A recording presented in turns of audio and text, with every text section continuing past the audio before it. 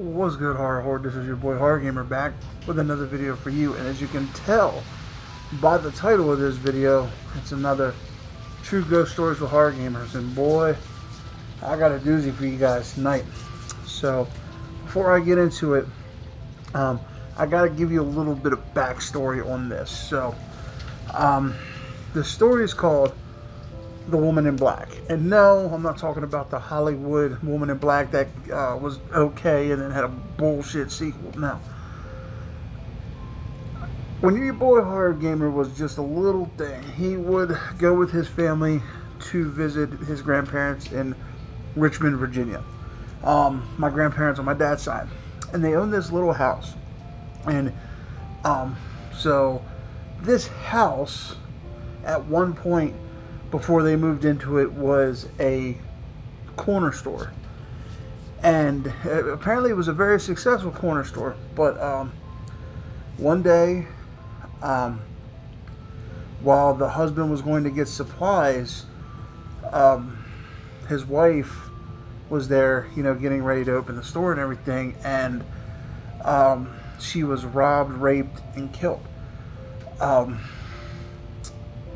They cut off her head, and she was wearing a black dress. Okay, so here's where we're going with this story. This story freaks me out. So fast forward a little bit to when my grandparents and my dad, you know, and his brothers and sisters all moved into this house. Now, my dad would tell me stories of certain things he saw in this house, and I would never believe him because, you know, some of the stuff he told me was just, even though I believe in the supernatural, just seemed a little too far-fetched. Until the night of the incident. So, it was our normal bi-yearly visit. Go down, see my grandparents, make a big pot of spaghetti. That's what we always used to do. The night before we left, we make a big pot of spaghetti. And my uncle was living there at the time with my grandparents, and we would hang with him because he was kind of younger. He was a lot younger than my dad, so, and he would tell us stories of the Woman in Black and how his wife one night was asleep and she woke up because she couldn't breathe and she felt something like on her neck, and she looked up and there was a woman in black floating above her, choking her, and she didn't have a head. So anyway, you know, the story was super cool. You know, like, yeah, the stories are scary, you know, but I just don't believe that's a little too far-fetched for me. So the night before we left, we were eating dinner, and we were talking about the Woman in Black. This is where it gets a little interesting. So we're talking about the Woman in Black. We're talking about her whole story and her history and what was going on. And all of a sudden, now mind you, everybody was downstairs eating dinner at the dinner table. And the way it was set up, it was the dinner table in the kitchen, and you could look off and see the stairs and everything into the front door. So we're all sitting there eating, and I'll never forget this because my heart almost stopped. We were sitting there eating, and we heard thumping, like somebody was walking down the steps as we're talking about this. And like I said, mind you, everybody is fucking downstairs already eating dinner, and we just hear thump, thump, thump, thump, and we don't see nobody. Thump, thump. And then the front door unlocks itself. The chain pulls off. The door opens and then shuts, like somebody walked out of the house. So we're standing there.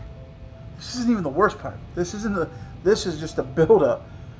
We're standing there, and we're just all shocked because all of us, everybody who was there that night can attest for this. This door literally unlocked itself, opened up and shut like somebody left the house. And when my dad went to go look, he looked up the steps. Oh, I'll never forget this. He looked up the stairs and he turned pale and he bolted towards the back door.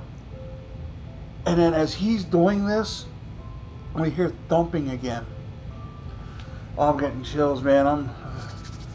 Oh, okay. And as we hear this thumping coming down the steps, we see a black dress. And we all get up and we run. Everybody who was there that night saw the same thing. And there was like 8 people there. We saw the woman in black coming down the steps. And I remember as we're leaving the house, we looked back and there was no head. It's the scariest. Look, I'm actually, I want to show you something. I'm actually fucking tearing up because this was just one of the scariest things that ever happened to me. And every time I tell it, I get like teary-eyed, and because it was the woman in black. It was literally her. And we never went back. Like, we stayed in the hotel that night, and apparently after that, my grandma passed away. And then a few years later, about 10 years later, my grandfather passed away. And we never went back to that house because after my grandmother passed away, they moved my grandfather into my uncles moved my grandfather in with them. So that was the last time I saw that house. So we don't know if they demolished it. We don't know if they resold it. All I know is that that night, 8 people witnessed the woman in black coming down the stairs. And I will never forget it because I almost had a heart attack at I think I was like 10 years old when this happened. And to this day, I still remember vividly. I'm talking about like it happened yesterday. I remember this dress, just seeing this dress come down the steps. And as we're all making a fucking run for the back door, I look back and you see there was no head. Oh my God. I still, to this day, just... I would like to know if that house still is there. Because I would like to see if she's still there. Because I know I had a lot of nightmares for many years after that because of her. And I don't know. I just want to see if she's still there. I know she's there. Everybody that night who was there knows she's there. So it's just going back and seeing if the house is even still there, and if it is, if she's still there or if she left. So, but all right, horror horde. I hope you enjoyed this story as much as I enjoyed telling it to you. This one was a doozy. Like I said, every time I tell it, I get teary-eyed and I get the hair on the back of my neck stands up because, man, this one was, whew, that was rough to see. Like, it was the scariest thing I've ever seen, and by far, scariest thing I've ever seen. So, but all right, horror horde. Like I said, I hope you enjoyed this story as much as I enjoyed telling you. I hope you guys will be able to sleep tonight after hearing this story. And don't forget, this Saturday is the cutoff. July 4th is the cutoff for the giveaway. So get your entries in. I don't have as many as I want to have, so get them in, guys. Come on, let's get these entries in because I want to give away some cool shit.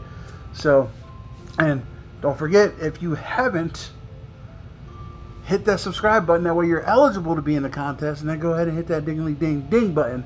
That way every time your boy H0rr Gamer throws up one of these ghost stories or one of my new videos in my new series, The Legends of, you're in the know. So, all right, horror horde. With all that being said, I love you guys. Thank you. And this is your boy H0rr Gamer saying, as always, until next time, don't fear the darkness. Embrace it.